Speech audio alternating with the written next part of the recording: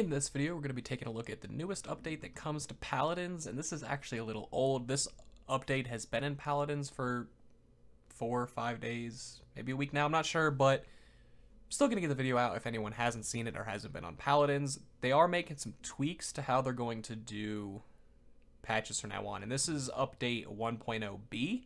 I guess they're considering the initial release of Paladins 1.0a, and I guess this is some tweaks to it, so I'm not quite sure, but we have a new frontier. So welcome to the 1.0b update. With launch comes some changes to our update cycle, and this is what I was talking about. I guess this is the main reason they're doing this. Paladins' major content updates will now be bigger and better than before. Content updates will include new champions, events, or other large features in every single update, and these major content updates will occur every 6 weeks, so they're no longer...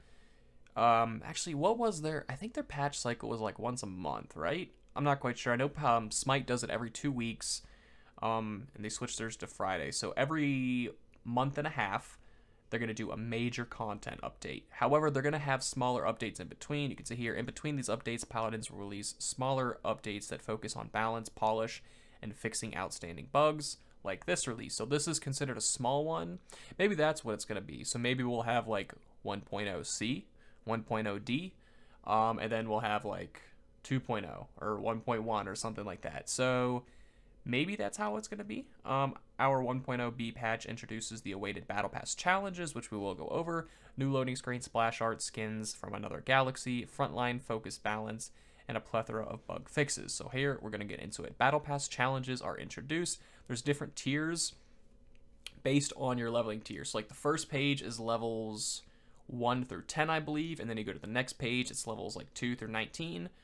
That first page is tier 1, second page is tier 2, that's how you do it. So once you get to the second page, you unlock the second tier battle pass. So tier 1 challenges rewards 200,000 battle pass experiences, tier 2 400,000, 600,000, 800,000, and then 1 million, and then you unlock the legendary title Gearhead. Now the challenges are pretty easy. I remember I'm on tier 1. I've completed tier 1. I have to get to tier 2. Tier 1 includes like deal 70,000 damage in one game, heal for 60,000 in one game, simple stuff like that. Not easy stuff, but stuff that you should be able to do in a game or two if you really put your mind to it. I'm assuming they get harder going forward though. Loading screen splash arts, add a new splash art for the following: get Cassie, Eevee, Drogos, Ruckus, and Zin. You can now rotate preview models in the loadout scene as well as the battle pass scene. I haven't even messed with that yet. That's one thing I always hate in any game, when I go to like turn the character model and it just doesn't turn. I hate it, so hey, small changes help. Customization. So this is 2 new skins coming. The Galaxy Chest makes its return with the new additions. We have Mercenary Strix and Galactic Scion Leon. Now these are very Star Wars themed.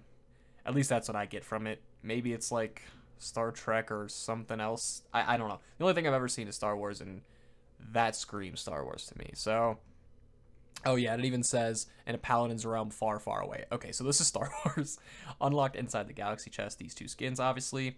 The other Galaxy Chest includes these awesome skins. We have the Star Slayer Ruckus, Dark Lord Torvald, Dune Crawler Cassie, Ebon Star Zin, Nova Strike Kinessa, Replicant Ying, and V1 Kator Victor. So they're all epic, and then they even have a legendary skin in there. So if you want to roll for one of these 2 skins, odds are you're going to get a pretty cool skin, nevertheless. We also have Covert Ops Lex, which is in their mobile game Paladins Strike. You unlock it by acquiring or buying 1,500 crystals in Paladin Strike after you link your Hi-Rez account, so make sure to do that first. Please note that crystals received before linking an account will be excluded from your progress. Paladin Strike is literally just Paladins on mobile, so if you're interested in that. Fixed a bug where there's no fog in TDM. Now we have some champion updates, and these are, for the most part, frontline focus, which I love because I'm a frontliner. But I will just get into the changes. I'm not going to say anything yet. Ashe getting some updates. Ashe is my least favorite champion in Paladins, and it's not even close. I just don't like playing her. I don't have fun. I was excited about these changes, and I was like, let me go give her a shot. She's better, and I do better with her, but I still don't like her. It's just her kit. I don't know. She's not my champion, but we get an increased damage from her Assert Dominance. Used to be 350, is now up to 600. 100, so huge boost there, and it also increased her max travel distance. Shoulder Bash reduced the cooldown by 2 seconds, and then Slug Shot has a 50% increased range all the way up to 100%. So she got buffed like crazy, and I still dislike her. Buck gets a nerf here. I'm guessing, yeah, okay, it's a nerf. Reduce the scaling on his concussion. Used to be 1.5, is now down, or used to be 1.5, 1.5 is now 1.1. Sorry, the way they do these is so confusing how they have the dash there. I get it, but it's confusing when you're actually saying it out loud. Safe Travel for Fernando reduced the shield scaling. Used to be 250, now down to 150. And the duration is down from 5 seconds to 2 seconds. His Last Stand reduced the health threshold from 50% to 40%. I like Fernando. These changes didn't hurt him too much. He's still good. Obviously, he's not as strong. I have played Fernando recently. I still love him. It's still fun.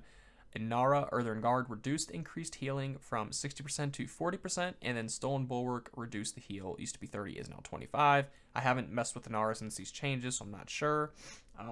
Khan I have played since the changes, and he's okay now. On his release, he was super fun to play, but he just did no damage. He had a nice utility kit, no damage. Got buffed a little bit, did more damage. He got buffed again here, and he's decent. Still super fun to play, though. You look at someone like Ashe, who I think is, in my opinion, heads and shoulders better than Khan, but I have more fun with Khan, therefore I do better with Khan. With Paladins, as long as you're having fun with the champion, just play them, man. But his battle shout gets increased. His heal used to be 800, is now 1,000, and that's the biggest change, because there's really never a time where you don't get full health from it, unless you're super, super low, but I rarely had that issue when I played with him. Overpower gets increased damage, used to be 500, is now 600, and it also has an increased charge rate. His Commander's Grab also gets an increased damage from 400 to 600. Vigorous Defense increases the HPS scaling, used to be 10, 10 is now 25, and then Hulking Strength increases scaling, used to be 0.5, is now 0.6. So I'm just going to read what they say here. So after analyzing Khan's release, we have made numerous changes to bring him more in line with the frontliners. Commando's Grab acts as Khan's only non-ultimate damaging ability. I guess it does. Wow, I didn't even think of that. And his only movement ability, this increased damage, and I'll make hitting this ability feel more rewarding. Comments, yeah, so I get that. I didn't even really think of that that is his only damaging ability.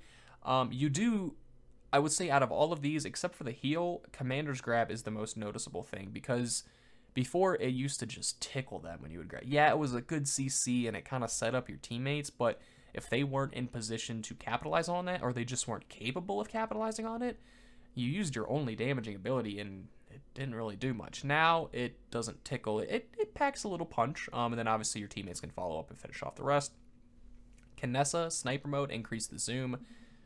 Small change, but phenomenal change. I've been having a lot of fun with Kinessa recently. And then Ruckus, his base health gets reduced from 4,500 to 4,000. And then we have some bug fixes here. Wow, we have a lot. I'm not going to go over all of them, but I will leave this here. You can pause it if you want to read them yourself. We also have some console-specific bug fixes. And then we have some under investigation ones. So there's a known crash on the Georgia Peach logo. Alt-tab while in full screen can cause a client crash. Known in-match texture loading error. And then, okay, so those are only bugs that are in there right now. Nothing too big, although one of them, the Peach logo crashing, I haven't had that yet. Now I'm scared to load up Paladins because I feel like I'm going to, but that is going to wrap it up for this one, guys. If you enjoyed it, be sure to drop a like, hit subscribe if you already haven't. Twitter, Instagram, and Snapchat is down in the description. Like I said, I will link this down there as well if you were to read it yourself. And that is going to wrap it up for this one. Until next time, thank you for watching.